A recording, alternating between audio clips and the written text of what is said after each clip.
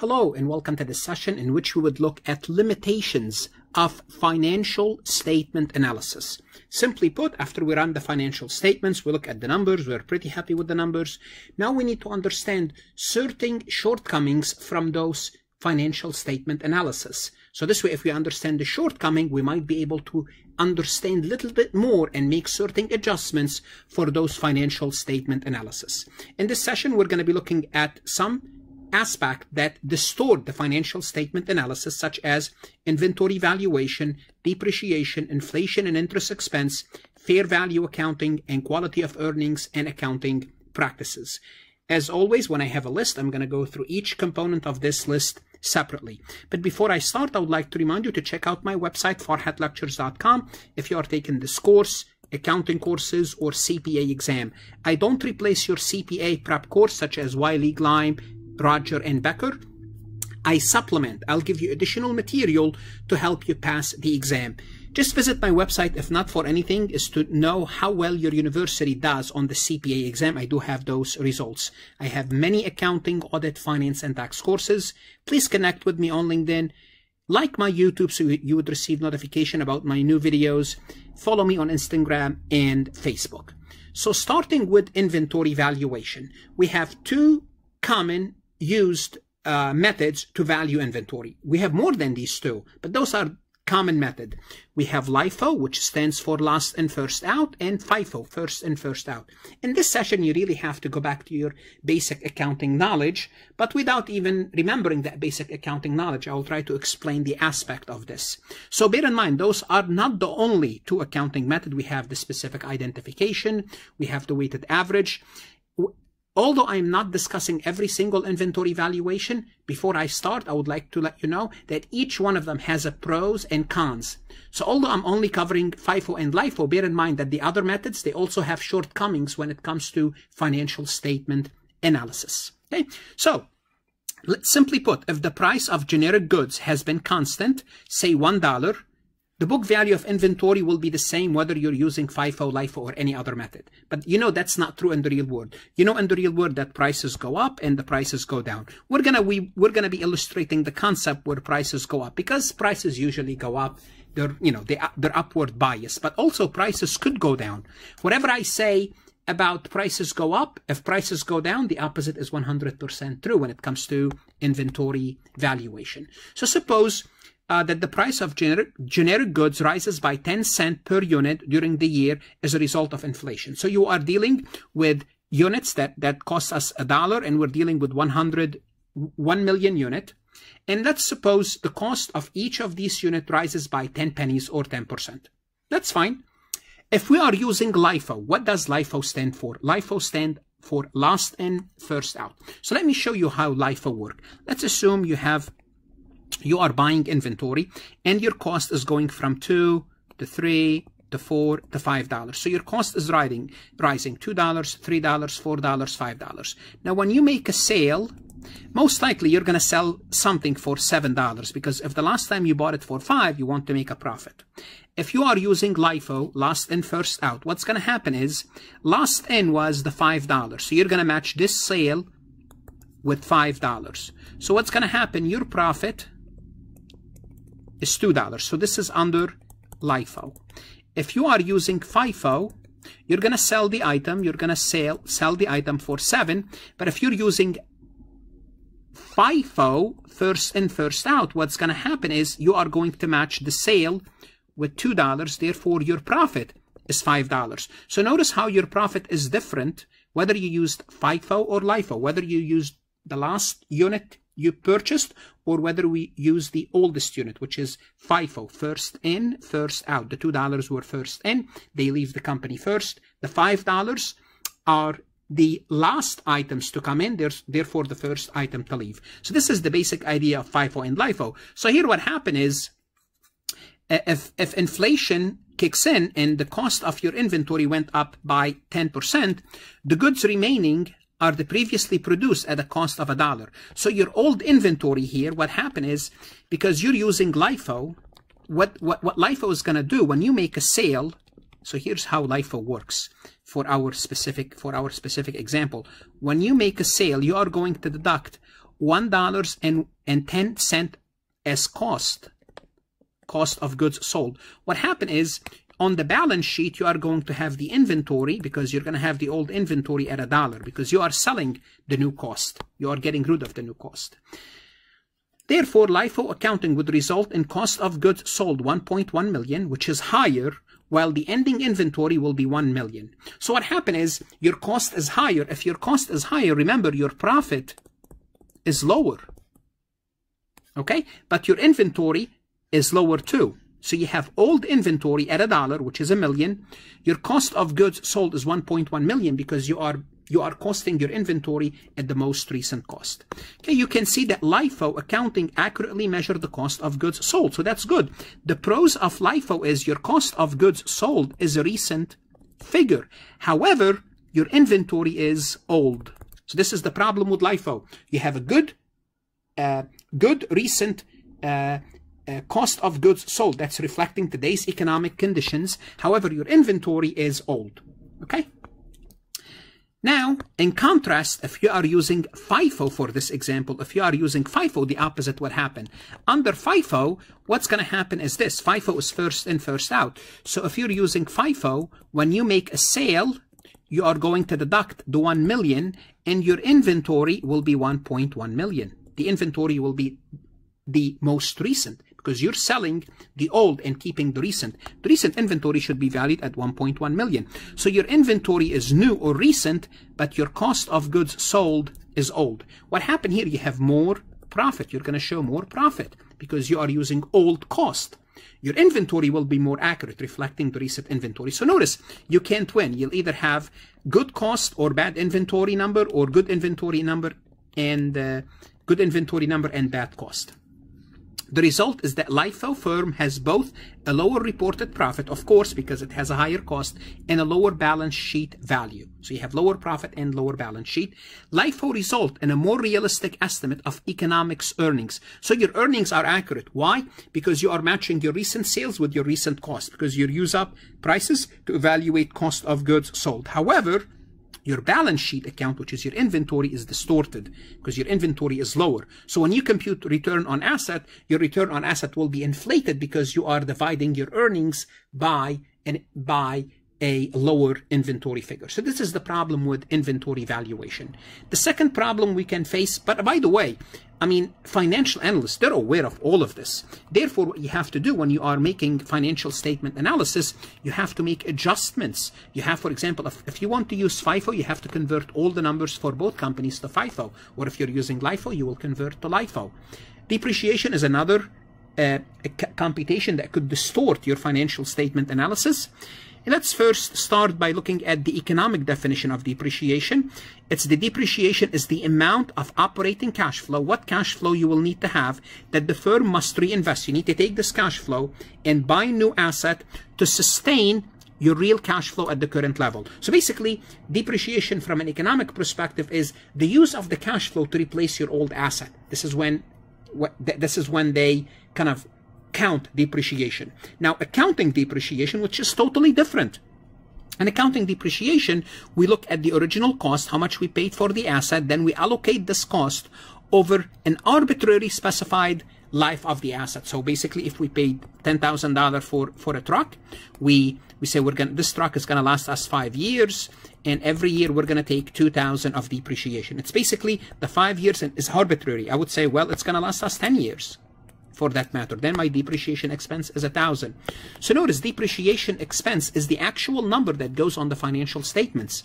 And through the financial statements, through net income, we compute return on asset, return on equity, price earnings, earnings per share, and all these figures. But all these figures are based on numbers that I created, in a sense, based on the accounting method that I'm using. Okay? Assume, for example, that a firm buys a machine with a useful life of 20 years at a cost of $100,000. Well, in its financial statement, assuming we're going to be using the straight line method, because also we have many methods we can use, therefore we'll take 100,000 divided by 20 years, and every year we'll take 10,000 of depreciation. Now, after 10 years, the machine will be fully depreciated, and going forward, year 11, 12, 13, you are no more deducting that expense, that depreciation expense. Although the machine is still productive, because this machine would last you 20 years, but you depreciated the machine over 10. I apologize, I made a mistake. What I was saying earlier, the useful life or the economic life is 20 years, but you decided to depreciate it over 10. So you could depreciate it over 20, 10, 15. It's an arbitrary number that you make up when you compute your depreciation. Okay, so in computing accounting earnings, this firm will overstate depreciation in the first 10 years. So in the first 10 years, you are taking 10,000 of expenses. Okay, if you want to depreciate it over 20 years, you would be taking 5,000 of depreciation. Then the remaining 10 years, you are underreporting your depreciation. Why? Because your depreciation is 0. And now your financial statements would look good because you eliminated that depreciation expense. So this will cause reported earnings to be understated compared with economic earnings in the first 10 years and overstated in the last 10 years. Why? Because there's a difference between the way you do depreciation from an economic perspective, compute depreciation, versus accounting. Also, the way you do depreciation for GAAP, which is accounting, it's different than the IRS, which is for tax purposes. That also disturbed the numbers. Also, the estimated life of the asset. We said here it's 20 years. Why not 25 years? Why not 15? So that number is arbitrary. Arbitrary in a sense that we decide how many years we need to compute. Also, we also estimate something called residual value when we compute depreciation. Residual value is how much we're going to be able to sell this asset after we use it. That's also an estimate that could distort depreciation computation. Also, we have many depreciation methods. For example, here we said this company is using the straight line method. Well, there's the straight line method, there's the double declining method, there's the sums of the years digit, there's 150 double declining balance. Practically for depreciation, you could use any method as long as it's reasonable and logical and systematic. GAAP doesn't care which method you use. You could make up your own method if you would like to. Okay, straight line is the most common method because it's the most simple method. Okay, so another complication arises from depreciation when we introduce inflation. Now remember, when we depreciate an asset, conventional depreciation is based on historical cost. So we said we paid 100,000 for this asset. But the current replacement cost of the asset is different. The current replacement cost 5 years later could be 125,000. What you do is you keep depreciating the asset using the 100,000. And the reason why depreciation is higher because of inflation, supposed to be higher because the cost of this asset went up because of depreciation. So here what's happening, because of inflation. So inflation is distorting the depreciation figure. So that's a problem that could distort the financial statements. Now, from a firm's perspective, that's good. Why? Because you don't want to book more depreciation expense. More expense means less earnings. Okay? Because if you want to do that. Inflation and interest expense play a role also in distorting figures. While inflation can cause distortion in inventory and depreciation cost, which we just saw this, it perhaps can even have a greater effect on the interest expense. So you have to compute your interest expense. Remember, the nominal interest expense. Remember, the nominal is composed of the inflation plus the real. So the nominal equal to the inflation that compensate the lender for inflation, induced erosion in real value. So what we have to know is how much is inflationary that we're paying and how much is real. So from the perspective of both lender and borrower, part of what's conventionally measured as interest expense should be treated more properly as repayment of principal, because the interest expense should only be the real interest expense. Inflation is not an expense. You are paying extra as interest is because you have to compensate for inflation, but that's not really an expense. It's not really an expense. So simply put, let's work an example to see how it works. It is an expense, but it should not be an expense. That's the point that they're trying to make. Suppose generic product has outstanding debt with a face value of 10 million and interest rate of 10%. What does that mean? It means every year they pay an interest expense is 1 million. 10 million times 10%. Let's assume inflation during the year is 6%. If inflation, if the nominal rate is 6 of it is inflation, 6% is inflation, and 4% only real.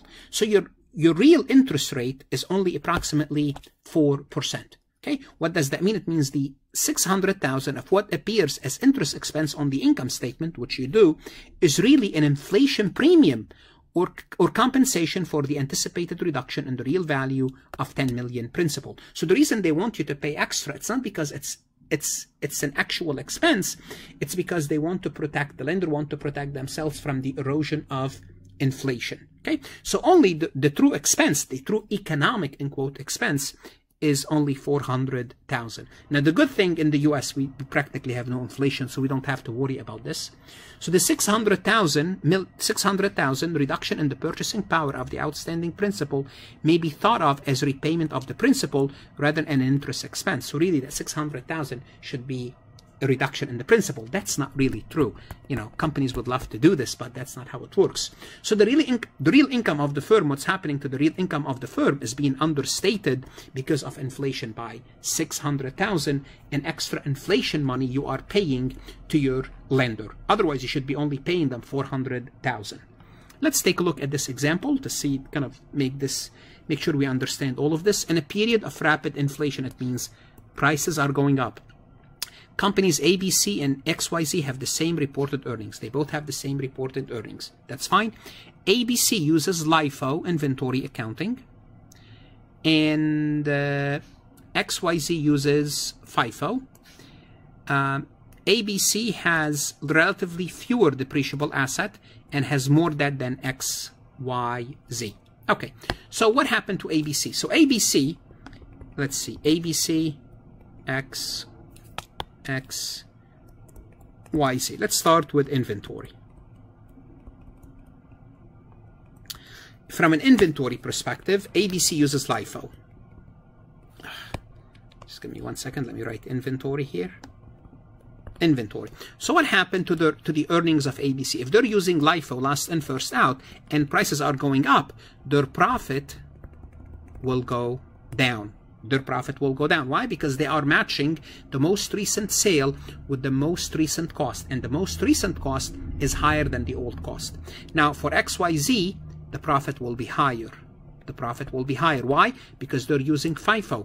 They are matching recent sales with old cost. Okay? Now, from a depreciation perspective,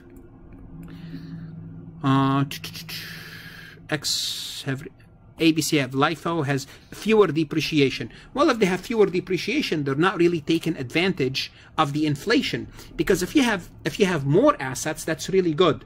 So they take less advantage from the depreciation. Why? Because they don't have a lot of assets. If they have a lot of assets, their depreciation expense will be lower relative to the inflationary environment. Here, if they have more, then they will take more advantage of depreciation. And the third aspect is that the ABC has, I believe ABC have more debt. ABC have uses LIFO, has relative fewer depreciation, and has more debt. If they have more debt, they have to pay higher interest, because with inflation comes higher nominal rate. Here they pay lower because they have less debt. Overall, they have lower interest expense. So what's happening here, this environment is hurting ABC. Okay, ABC. So relatively speaking, ABC is better than XYZ because they're taking hits on their profit from their accounting method. They're taking hit on the depreciation because XYZ is taking more advantage of the depreciation. But also here, because they have more expenses, they have lower profit. Okay, because at least they have more assets, we're assuming they have more physical assets to be depreciated, but definitely from the debt, they have more expenses than XYZ. So ABC is being, from a profit perspective, they're more profitable, in my opinion, than XYZ, in real profit than XYZ. Because if they have both the same reported earnings, in reality, if ABC switches their accounting method to LIFO and they have less interest, then they will be more profitable. Fair value accounting. What's fair value accounting? Fair value means report things at fair value. Report things on the balance sheet, how much they are today. So the many major assets and liabilities are not traded in financial market, and they don't have easily observable value. When we talk about fair value accounting, simply put, GAAP allows you to report things at fair value, things specifically financial assets and financial liabilities. Why? Because those assets and liabilities, like stocks and bonds, they have an active market. Okay, but many assets and liabilities that you have, they don't have an active market. For example, we can simply look up the value of the employee stock options, healthcare benefit for our retired employee, or building and other real estate. So those are not reported at fair value. Okay, while the true financial status of the firm may depend critically on these values, which can swing widely over time, common practice has been to simply report them at cost. So this is another problem with financial statement analysis. When we are looking at the balance sheet, most of the balance sheet figures are not fair value. Those figures, they could be old, 2 years, 3, 5, or for example, if you purchased a building 10 years ago, that building will have a different fair value today. But when you are running those ROEs and ROAs and ROI, they're all based on old figures. So proponent of fair value accounting, also known as mark-to-market, argue that financial statements would give a truer picture of the firm if they have better reflected the current market value of all assets and liabilities. Those are the proponent. Now, what would the opposite party said? The opposite party would say, look, if you're going to report things at fair value, you're going to have to do a lot of estimates. And once you make estimates, you are subject to bias. Then you can actually manipulate the numbers, figures, and you're trying to kind of make the picture better. You'll even make it worse than it should be. So let's take a look at fair value accounting. FASB statement 157 discusses fair value and places assets in 3 different buckets. So when you are determining the fair value of an asset, we have 3 different buckets or 3 different levels. Level 1 is the kind of the best level. Level 1, assets are traded in active market and therefore should be valued at their market price. So what is level 1? Let's assume you have stocks and bonds that are traded in the open market, like Apple, Microsoft, Walmart. That's easy. You have level 1 data, therefore you have the best fair value. Therefore, you can mark your assets, financial assets and financial liabilities to market. Level 2, assets that are not actively traded. Here you are looking at assets. You cannot look them up on the internet or in the Wall Street Journal, but their value may be still estimated using observable market data on similar assets. For example, if you have a building in a certain city and you want to value it, well, if a similar building in that city was sold, that building is comparable, then you would say the fair value of my building should be the same as that building because it was sold recently. What I'm looking at is I'm using comparable data. I'm using some observable market on similar comparable asset. These assets can be marked to a matrix of comparable securities. Or if you were talking about securities, you'd say my security is similar to that other security that's traded on the market. Therefore, the value of my securities should be that much. Level 3 is the most complicated one, and it's the hardest to value. Here, you don't have any active market. You don't have any similar assets. It's difficult to identify other assets that are similar enough to serve as a benchmark for their market value. One has to resort to pricing model to estimate their intrinsic value. And we learn about intrinsic value. Basically, we can estimate the cash flow, discount the cash flow, so on and so forth. So rather than mark to market, these values are often called mark to model, which is basically you are using a model, although they are also disparagingly known as mark to make believe. So simply put, when you do a model, basically you're taking cash flow and you're discounting the cash flow based on certain interest rate. So you are doing 2 estimates. You're estimating the cash flow and you are choosing an arbitrary rate. As these estimates are prone to manipulation by creative use of model inputs. Of course they are. But since 2012, firms have been required to disclose more about methods and assumption. So if you're using level 3, you have to explain clearly how you came up with these figures. So now anyone can see how you are coming up with these figures and to describe sensitivity to their valuation estimate. So you would say, this is my figure, but let's assume I am wrong by 10%. Here's what the figure would be. Or if I am conservative, you don't have to say if you're conservative, but if you are wrong, you want to say like, what's the worst case scenario? For quality of earnings and accounting practices, I will have a separate recording because this session has many subtopics and I believe it deserves a session by itself. As always, I'm going to ask you to like this recording, share it, and please visit my website, farhatlectures.com. If not for anything, is to find out what your university scored on the CPA exam. As always, if you're studying for your CPA exam, don't shortchange yourself. My supplemental material will not replace yours. It will be in addition to yours and will be an excellent addition. Good luck. stay safe, and study hard.